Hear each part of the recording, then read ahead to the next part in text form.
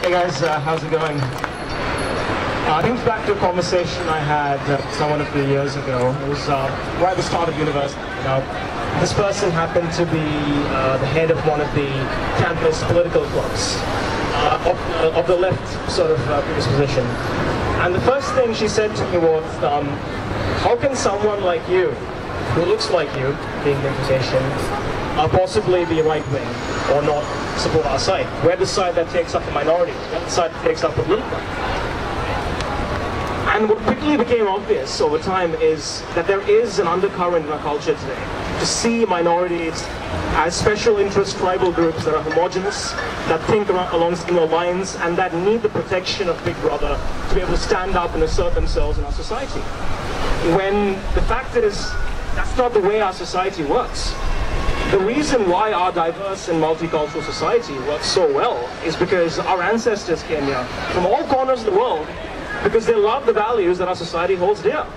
They love our institutions, they love our way of life, they love free speech, they love the fact that you can criticize the government, insult the hell out of any idea, and not worry about being thrown in jail or fined. But what direction are we actually heading in now?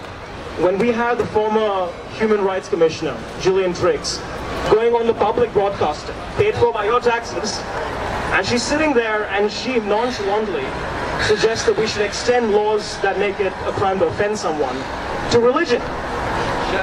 You have a human rights former commissioner defending effectively anti-blasphemy laws. If you're an atheist sitting in Saudi Arabia or Iran and you want to flee your country so your head doesn't get chopped off for expressing your opinion, how does that make you feel? And what are we doing in the meantime when Jim Molan, a man who has risked his life for this country, when he doesn't even say something racist, doesn't even say something offensive, when he shares a video of a news story that's not being covered that much, that just happened to be hosted originally on the far-right Facebook page, he gets torn into pieces. Like as if a sacrifice to the country means absolutely nothing. That's the direction that we're heading in. And the problem with this sort of fake outrage, the sort of culture and the laws that it propagates, is that it doesn't actually focus on standing up for minorities. It just makes a few people getting high off their own flatulence and Turak and drinking champagne feel good about themselves.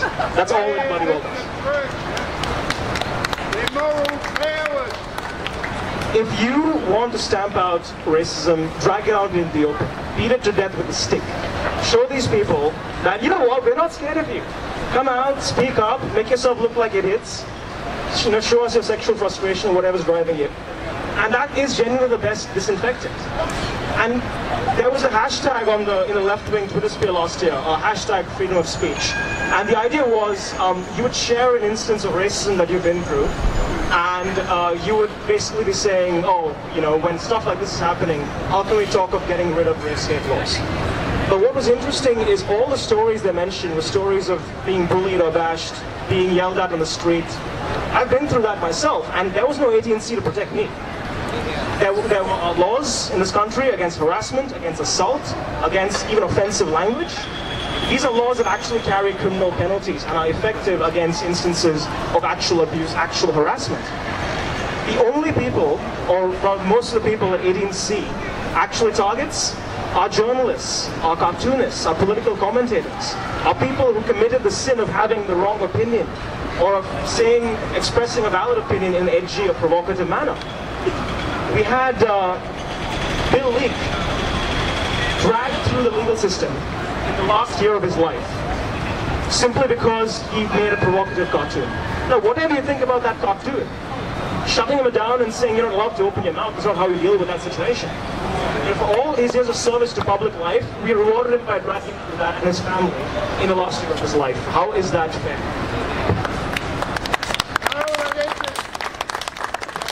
And it's not just the AT&C law here. Defamation is a big problem.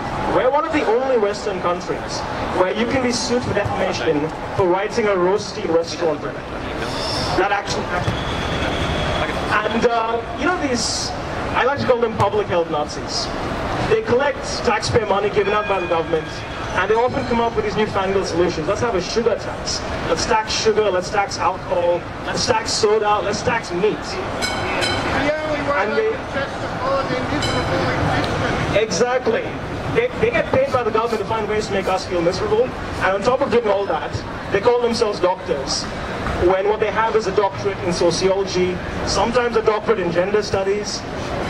And if you were to so much as to open your mouth and say, this person is not a real doctor, well, good luck to you, because you could be sued for thousands and thousands of dollars. And you know what? You're not going to have a lawyer in your corner. They will, because there is a machinery of ideologues in this country who are willing to take their time off chasing ambulances to go in and to put you on the line, because they want to shut you down. They're that determined.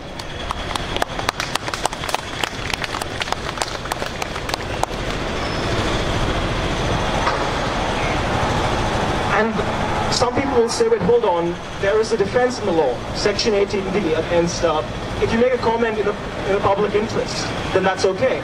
But the problem is, you still have to go to court and justify to a judge why your freedom of expression is valid.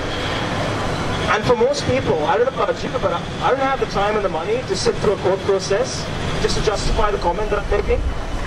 This is not a free society. This is not the way things are meant to work, and the process is the punishment. You had students in Queensland University of Technology who dared to make the comment, dared to speak out against racially segregated sections of the computer lab in their university, and they got dragged to a 3-year-long legal battle. And their legal fees were up hundreds of thousands of dollars, and that complainant was so sensitive. She filed for bankruptcy at the end of it. She couldn't even pay. Sorry, can you repeat that? She filed for bankruptcy.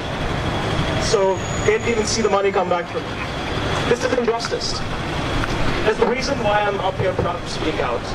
It's because I'm sick and tired of laws that tell people like me, I'm weak, I need Big Brother to speak up for me and to fill in the blanks. I can't stand up for myself. I won't take any of it, and neither should any of you. Thank you. This has been an Unshackled Fast. Please like, comment and subscribe. While you're here, grab our free ebook at theunshackledbattlefield.net and visit theunshackles.net for all the latest news and commentary.